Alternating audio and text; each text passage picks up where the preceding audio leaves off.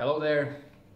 I'm gonna review here pedal board from TC Electronic. It's their 13 new analog pedals that they have released in October, and I may be the only person in the world who's got the whole pedal board and is not working for TC, that is.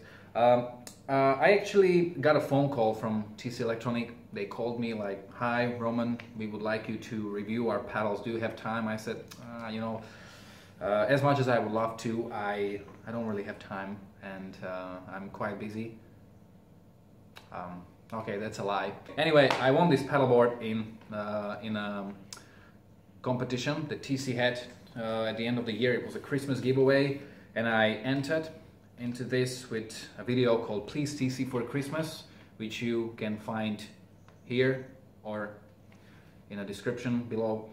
So it's 13 new pedals. When they came out in October, I was pretty much interested in how they are going to sound on the bass, and TC Electronic released a few videos demoing these pedals, and as much as those videos are well made, I don't think they're informative enough.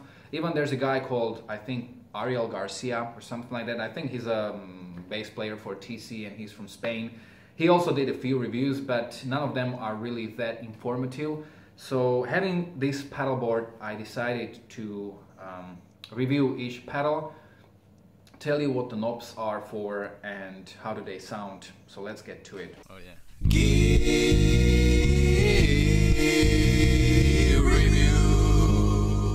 Gear review. I've got the Kingston Z series bass, a 5-string bass from MTD, which is a shortcut for Michael Tobias Design.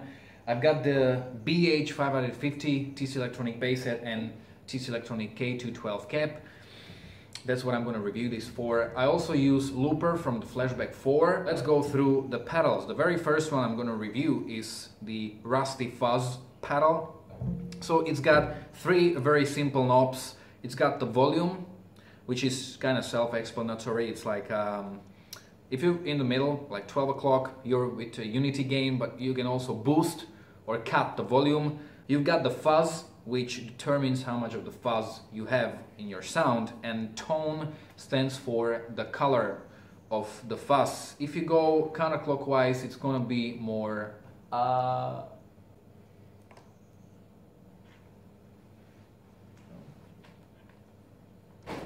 you got a more darker sound, and if it's fully clockwise, you get brighter sound. So let's record the riff.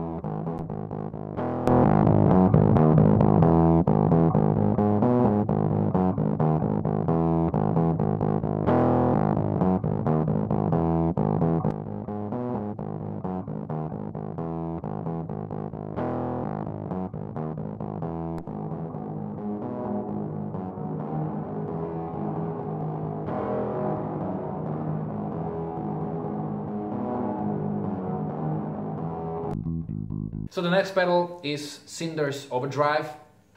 It also has 3 knobs.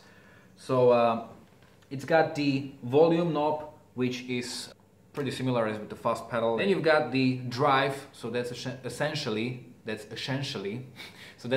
how much overdriven is your signal. And then you've got the tone knob, which is the high end, so how much of the treble you're gonna have. So it's kind of like you can cut or boost the higher frequencies in your bass sound.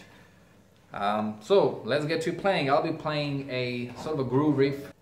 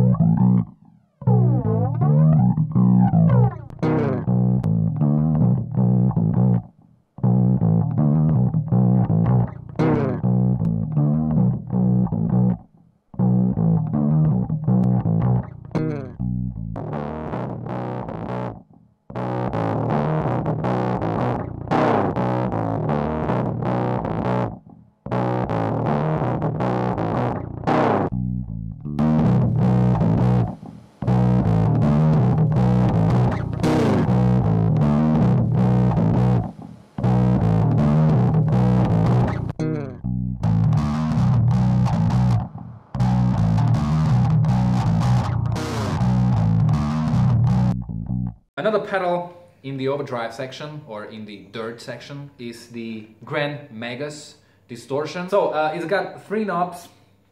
So it's got the volume, then we've got the gain, which is similar as the drive with the Cinders. It's the amount of gain in your signal. So the more gain, the dirtier the pedal. And then you've got the tone, again tone, cuts or boosts the treble, so the higher frequencies. I'm gonna play a riff that I actually have a band called Slip of the Lip, and we have released our first EP. It's gonna be 2 years now. The time really flies by. And we have a song called Angels of Rock and Roll, and there's a solo part where I play this kind of riff or whatever it is. So I'm gonna use this for the Grand Magus Distortion. So let's do it. Okay, almost forgot it.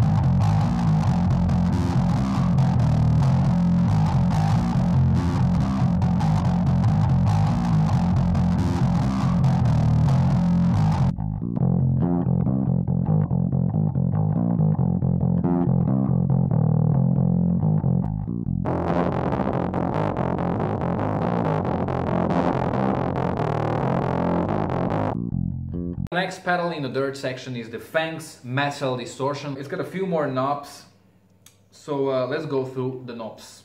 We've got the volume, then you've got the gain, then you've got the bass and treble, both of which can boost and cut your bass and treble frequencies, and in the middle we have a toggle switch where you have 3 positions where you can go. So you've got the raw, fat and scoop. Whatever it may mean, this is related to the mid frequencies. So you can adjust your mids. I haven't found out what these names stand for, but you can judge. Okay, we're gonna play a little heavier groove now. I'm on a C sharp. I'm gonna play a riff, one of the newer tracks from my band. This is a song actually called Pilgrim in Doubt. It's in a 3/4 time signature, so let's record it.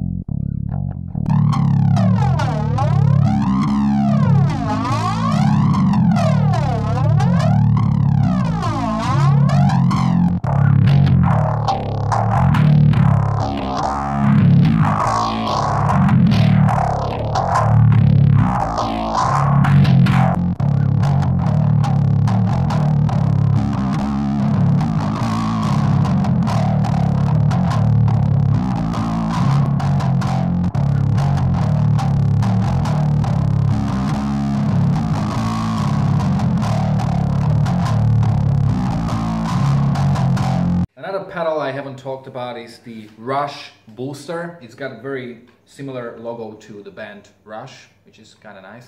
Well, there isn't much to say about a booster. It's got one knob, which is the volume knob. So a booster is, I think, a tool more for guitar players, as you can turn it on when you, for example, play a guitar solo. I have used it in the combination with other pedals. I'm not going to demonstrate it individually. I think you can imagine what this pedal does, and I've demonstrated it for a little while. Okay, we're good. Call me.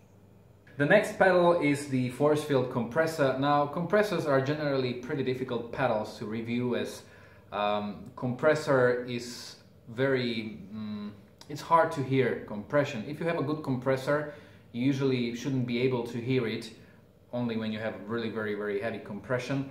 I think I'm gonna cover everything I know about compressors and everything I've studied so far in another video, so don't forget to subscribe. This compressor is a pretty easy one. It's got 3 knobs. So it's got the sustain, attack and level. So the sustain knob is essentially amount of compression. So you can go from subtle to very heavy or extreme compression. Then you've got the attack release. Attack release generally stands for how fast the compressor kicks in. So if you have the attack set as slower, it means that you're gonna have more staccato tones, so to speak. It's like it's gonna have more attack. Now, if the attack is fast, your notes are connected more, joined together. Yeah. Okay, and then there's the level knob. So a level is essentially the volume. When you have very heavy compression, you can lose some of the volume. That's what the level is for. Level knob interacts with the sustain knob. So if you change sustain, you should also change the level knob and so on. So let's get to playing.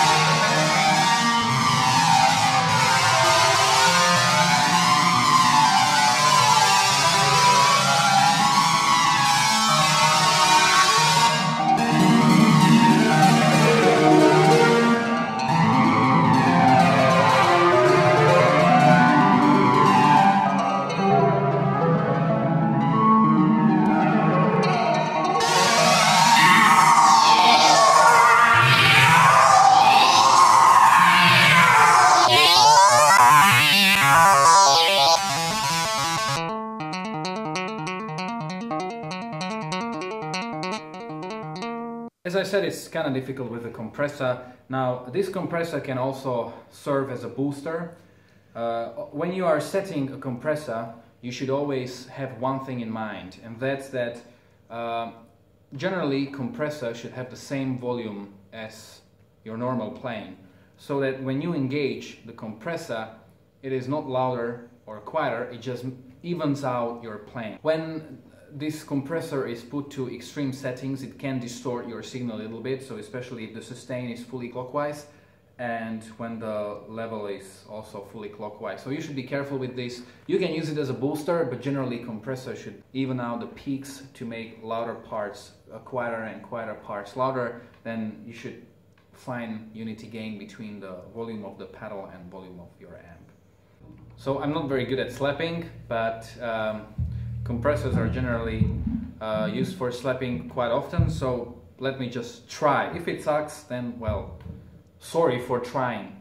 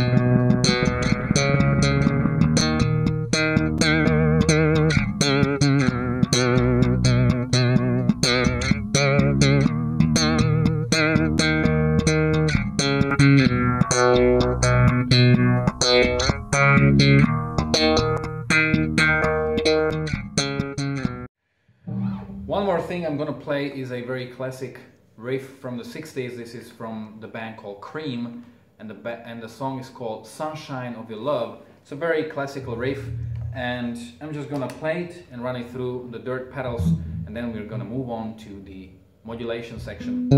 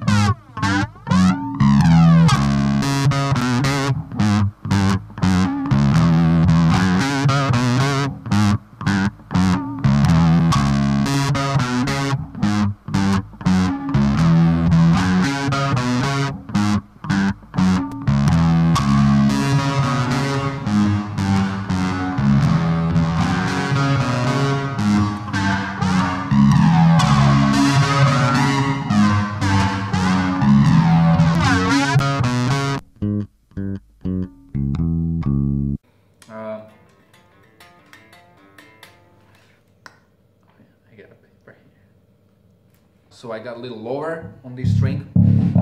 Oh yeah! Oh yeah! Oh yeah! Oh yeah, baby!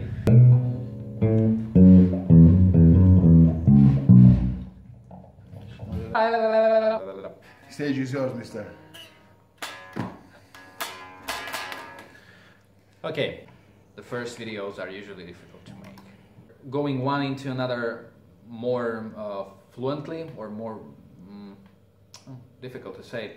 It's like your playing is more connected, so to speak. So it's like warmer, it's more, it's very difficult to explain. How to explain that? Help me. I don't know. Thank you. We have a technical issues here. So the